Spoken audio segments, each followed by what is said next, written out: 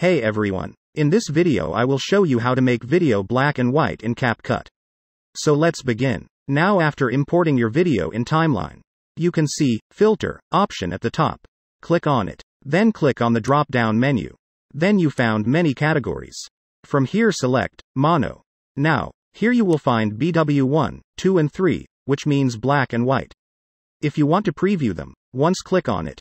If you want to apply, click on plus icon, or drag it onto timeline. That's it. If you found this video helpful, give this video a thumbs up. And don't forget to subscribe and hit the bell icon. Goodbye.